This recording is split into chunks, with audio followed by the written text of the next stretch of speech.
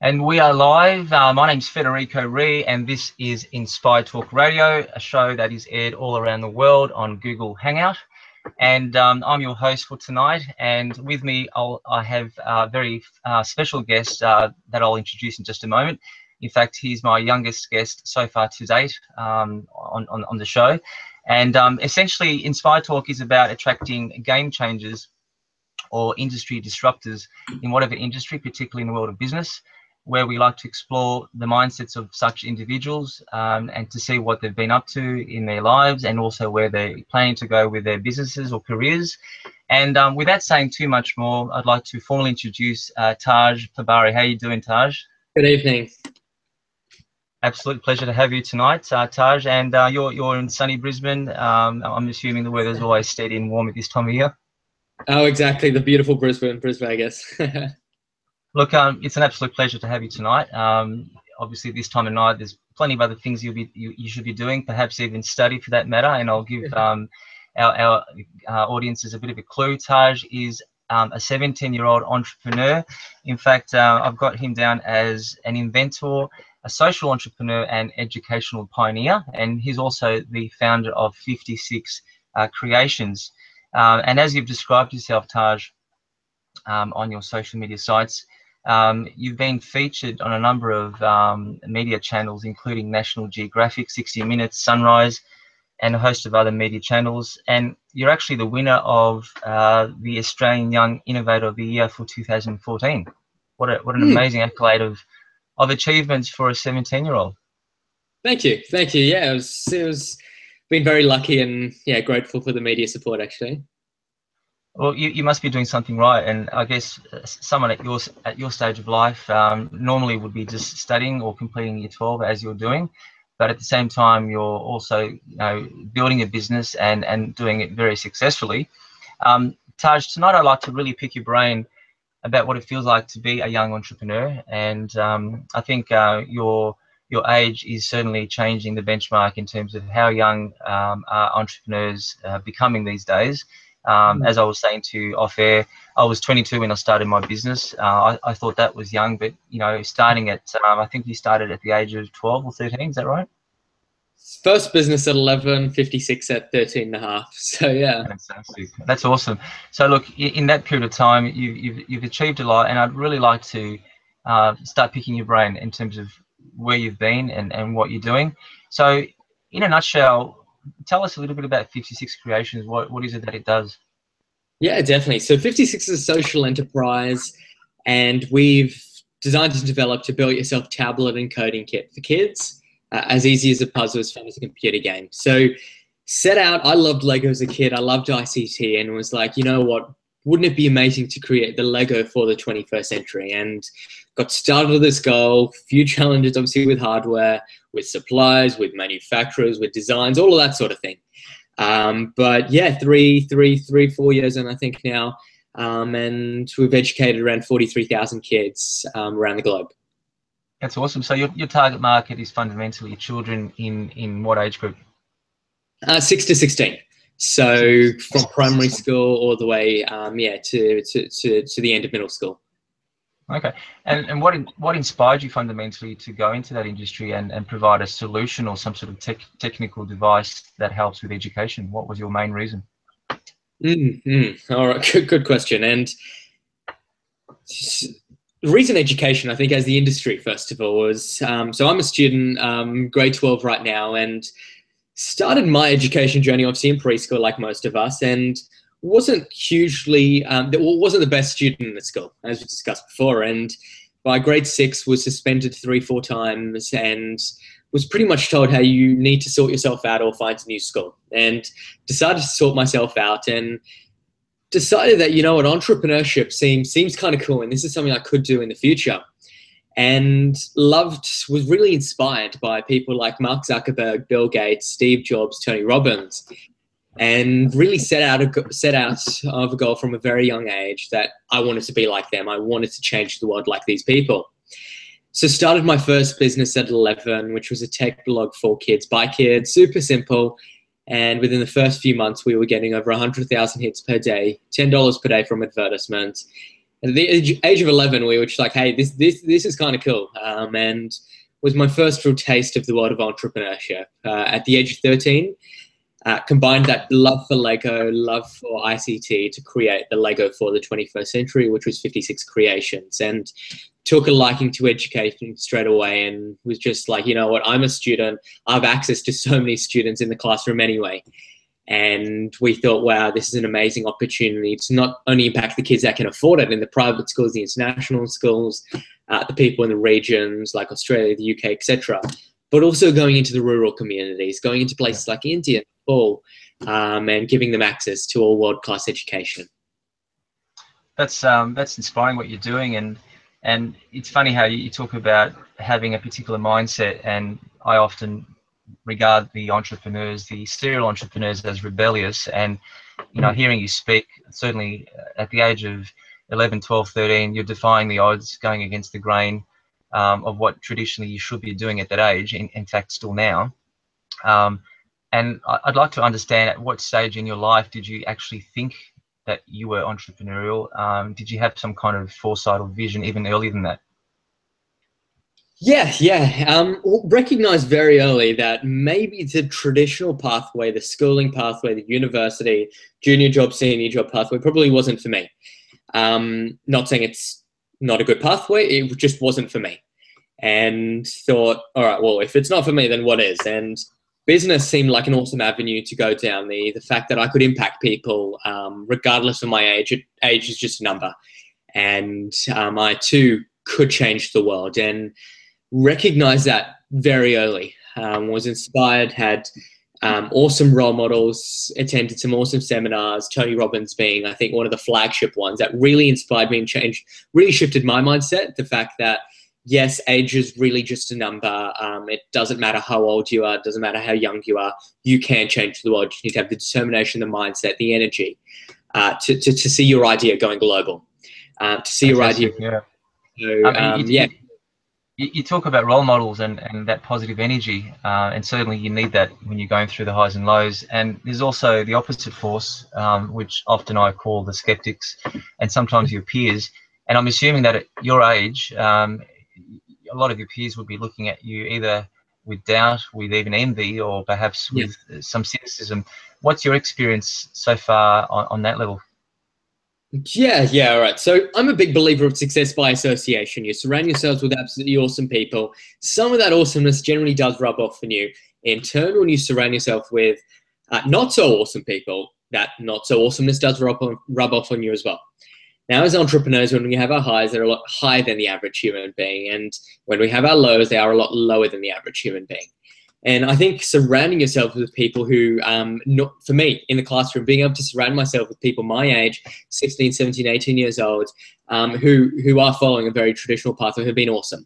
Having people, obviously, role models who can push you forward outside of the classroom, who can really inspire you, obviously that's integral.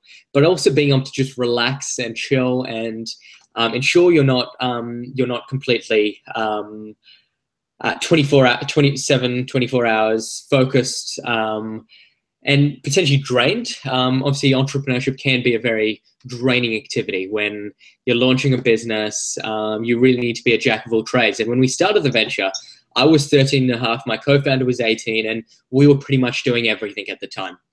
And I think just ensuring that we did have a lot of energy was quite difficult at the start. And I think as we went through the journey, as we started building our team, as we started building our skill sets in particular, we recognized the fact that we just need to have those normal friends, people you could just go to the movies with, you could have fun with, you could go to the theme park with. And I think I only recognized how important these things were quite recently. And for me, I think that's been really nice, just being able to relax with my friends at school, having business aside, and just being able to be a teenager ultimately. Yeah, look, I can certainly relate to those early years of my various business ventures, the humble beginnings, but also learning how to balance your life, during such a hectic stage of growth in a business. And with that comes a particular mindset or attitude or attributes or skill sets that you need to have to be able to tolerate that in the long term. such as endurance, perseverance. But apart from that, what other attributes do you think you need to have as a teenage entrepreneur? I mean, I'm very used to talking to experienced entrepreneurs in their 20s, 30s, 40s plus, but I don't often come across people of your age. So from your perspective, what attributes do you need to have that are unique for teenage entrepreneurs? Yeah, I think that's a really good question. And for me, I think I'm a big advocate that every single person, every single young person should start a business. I'm not saying every single person should be in business, but everyone should start a business. When you start a business, we know, and I'm sure most of the viewers will attest to this as well, that you end up learning so much from starting a business. You learn about soft skills, you learn about public speaking, communication, being able to just hold a conversation. And that's not stuff that school's teaching us. We're at school, we're pretty much we're exporting walking, talking textbooks. And I think from starting a business, you learn to adapt, you learn to learn, so to fail while simultaneously learn. And I think that stuff you can only learn from starting a business. And as I said before, I'm not saying everyone should be in business, but just starting a business will teach a child so much. And for me, that's what I advocate to a lot of my friends. So after school, I'm not saying drop out of school, not saying drop out of uni or don't go to university. Start a business whilst you're at university. You will learn so much from starting a business that's going to take you leap and bounds ahead from your peers, from other applicants. Employers, PwC, Deloitte, KPMG have got the criteria of a university degree. As I said before, not saying these things aren't important, but for traditional institutions have recognized the fact that success in traditional education does not necessarily correlate to success in the real world.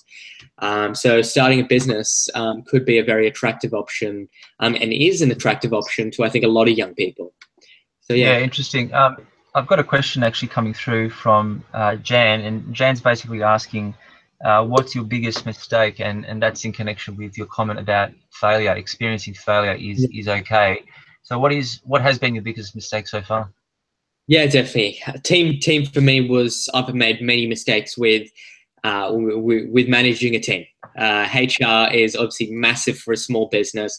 Making sure that you've got that absolute killer culture in the company, where our name 56 means opportunity in numerology, and we really wanted our company culture to be around that, making sure that regardless of whether the people answering, the admin people, our facilitators, our designers, developers, are providing opportunity to everyone. And I think initially we had a lot of issues with our team. I didn't know how to communicate, and just being able to entering the business world from a very young age does teach you. It's a very steep learning curve, and just being able to share your ideas, challenge other people's ideas, challenge your team's ideas was really difficult for me when I first started. And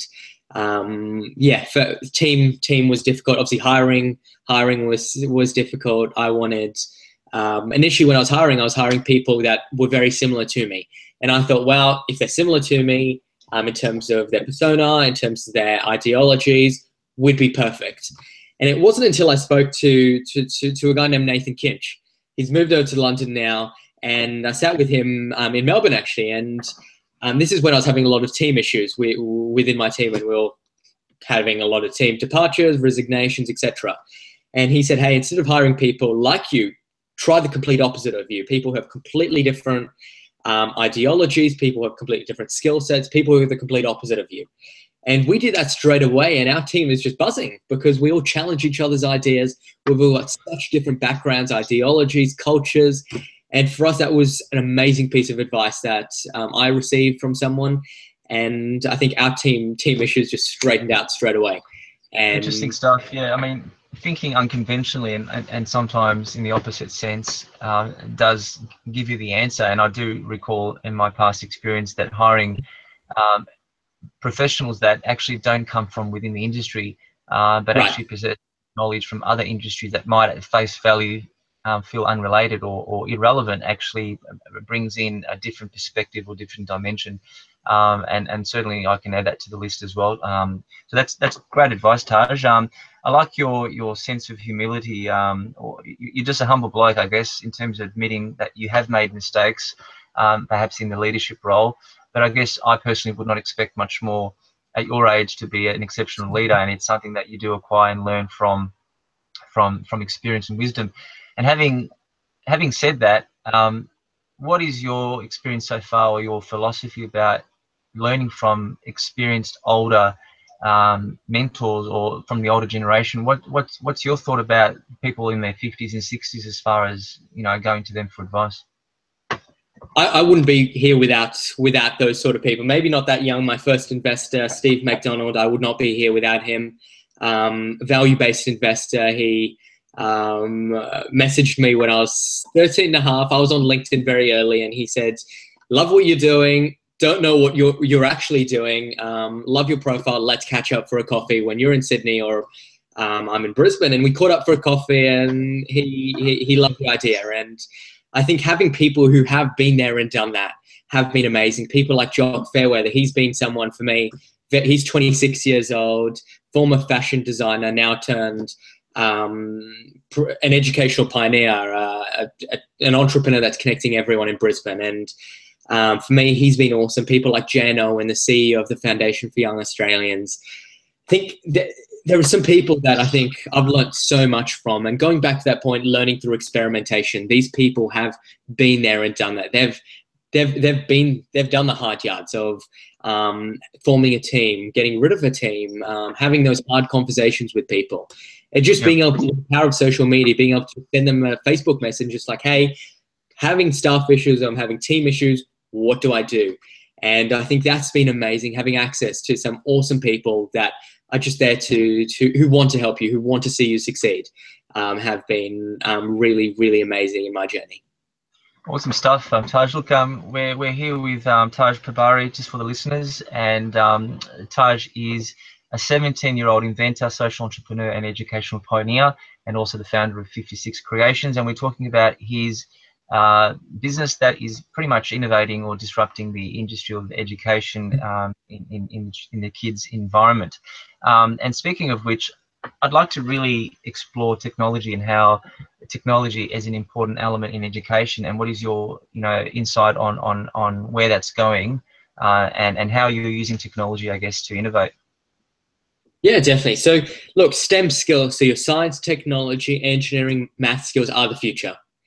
Digital literacy skills have the need for digital literacy skills in the workplace have increased by over 212% over the past 3 years. And it's when we were seeing these stats, we were just like, wow, look, this is crazy, because we don't think that a lot of young people are indeed digitally literate. Yes, we were the generation that knows how to use a computer. We were born around phones, computers, tablets.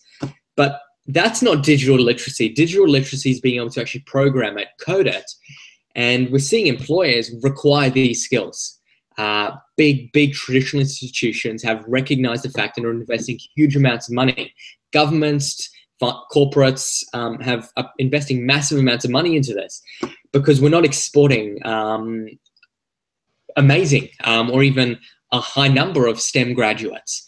And what we're trying to do is get more young people immersed into the world of ICT, immersed into the world of STEM. And while I say that, I think the enterprising skills are quite important. The arts, so a whole STEM curriculum, so enterprising, science, tech, engineering, arts, and mathematics. I believe that's very holistic education.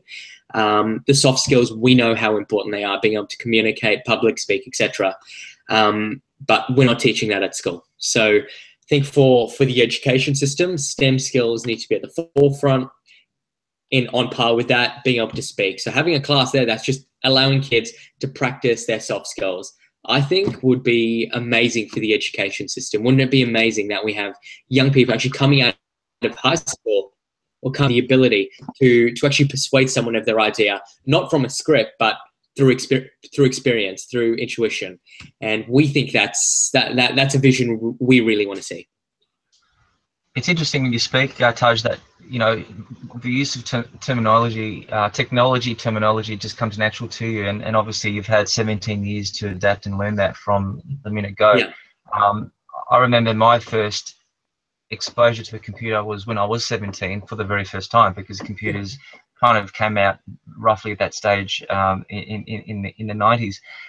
So to really embrace what you're saying, you know, as somewhat of a veteran myself, can be challenging for the older generation. So how do you sort of talk to parents that use the technology for their children, and how do they get their heads around what you're proposing for the children? I don't know if you've got contact with the parents per se. Who actually is your target market, the parents or the children per se? Look, there's a big cultural shift. There's a lot of parents are big advocates of restricting screen time, and the parents we speak to are doing that, and they're just like, hey, my kid spends too much time on their phone, or my kid spends too much time on their computer. And we don't like that. We want to get rid of that and say, you know, we should be exposing the kids to screen time on a very regular basis. They should be allowed to embrace the world of technology. They should be allowed to experiment with phones, with tablets, with computers. So we think that's really important. And can you overdose on technology? Yes and no. I think there is, obviously if you're gaming 24/7, that's wrong. And I think that's wrong. That's completely wrong, and that shouldn't happen. But a lot of kids are experimenting. They're starting blogs, they're vlogging, they're recording themselves, reflect on their life. And I think that is really powerful. And I think that's something parents should be very open to. With the power of social media, with the power of LinkedIn, Instagram, Twitter, Snapchat, these things can take kids very far. And instead of caging them from the world of ICT, let them embrace it, let them make mistakes. Now, obviously, there's this rise of cyberbullying, all of that sort of thing. And obviously, there are issues with that. But for many kids, a lot of kids do want to experiment with LinkedIn. And I've met parents who are saying, hey, they can do that when they finish school, or they should do that in their time, not in ours. And I think LinkedIn should be something that's integral for, that's something that should be taught at school. It should be set up at school. I met Steve, my first investor, on LinkedIn. I met my whole team, I think, except 2 people I've met on LinkedIn. And LinkedIn is such a powerful network. We met on LinkedIn.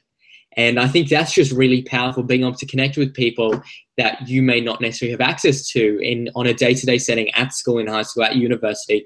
You can send them a message, and who knows, you have a very, very good chance of them replying. So I think LinkedIn is really powerful for all young people.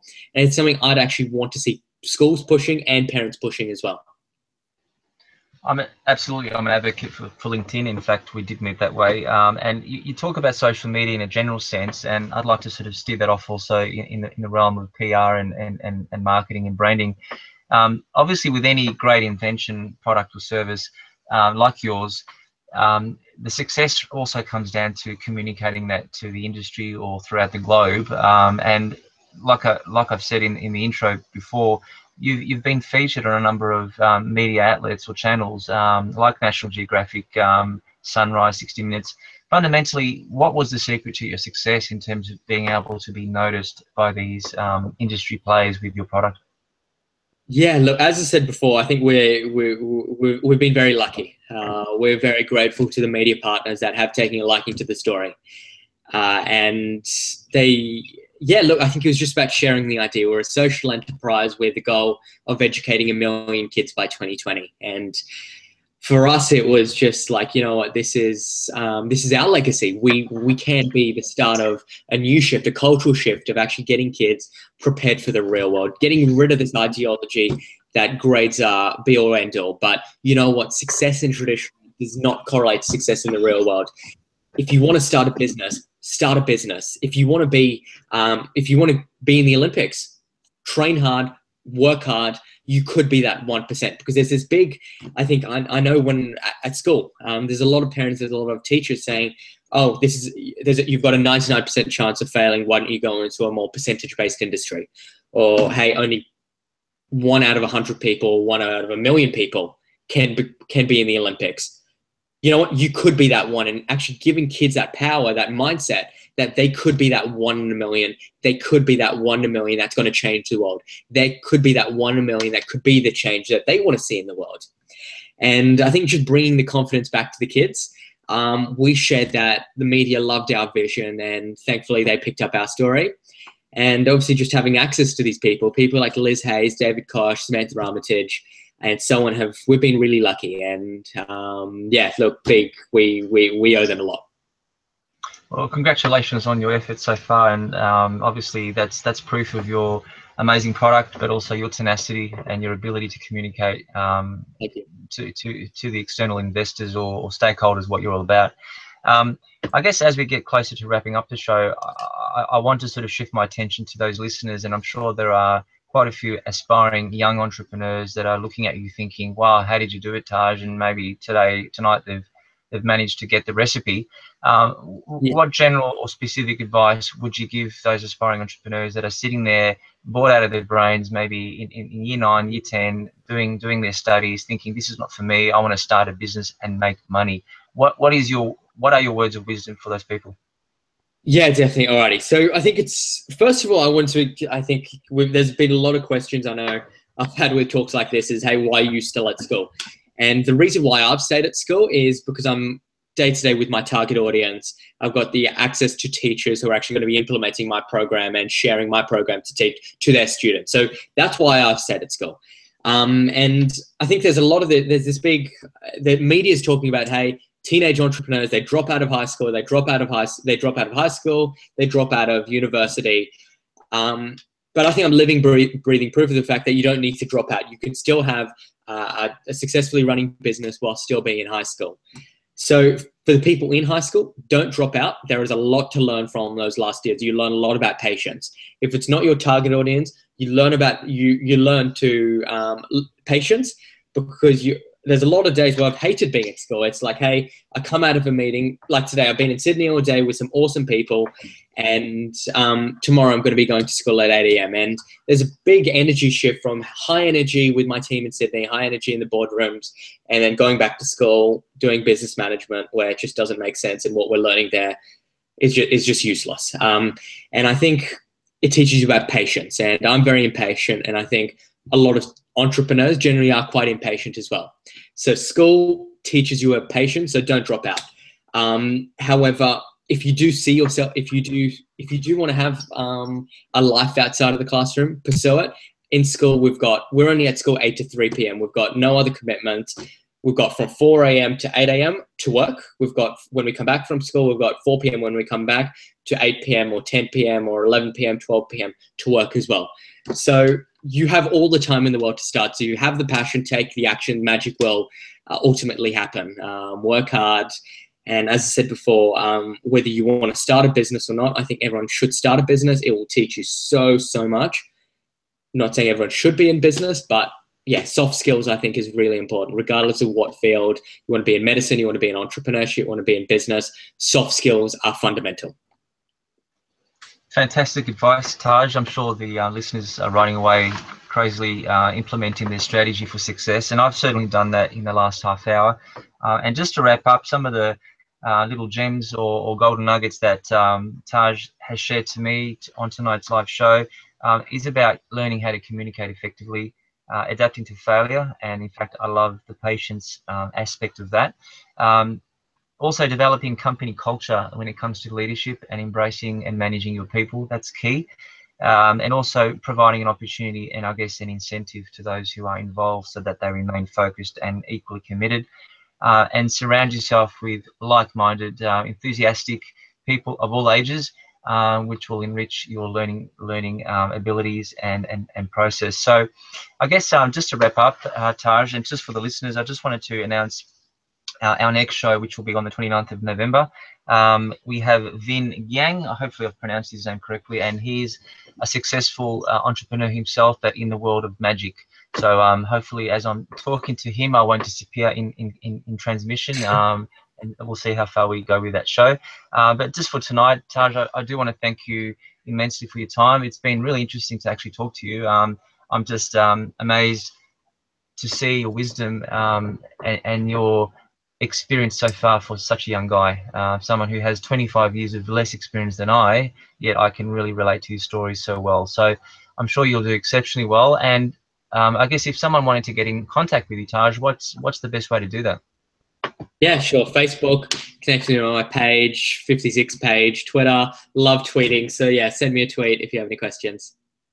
Awesome. So look, thanks again, and we'll touch base in the near future. Cheers. Thanks for having me.